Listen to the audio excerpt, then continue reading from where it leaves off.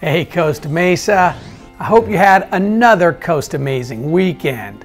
I'm Dane Bora and this is your Costa Mesa Minute on Monday, October 29th, which also happens to be National Oatmeal Day. And believe it or not, it actually looks like it will be a relatively quiet week here in the capital of cool. Here at City Hall, it will be one of those rare weeks with no public meetings in the council chambers. In fact, there are no such meetings for the next 2 weeks since the regular scheduled council meeting of November 6th has been canceled and a special meeting is now scheduled for the following Tuesday, November 13th.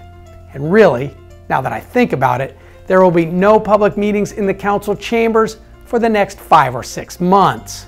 The long-awaited technology improvement project is set to get started soon, so all City Council, Planning Commission, and Parks Commission meetings will be moved to the Senior Center during the duration of the project, which is anticipated to be 5 or 6 months.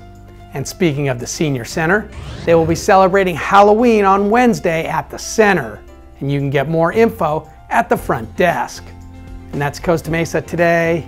In a minute or two, remember, if it happens in Costa Mesa, it's news to us.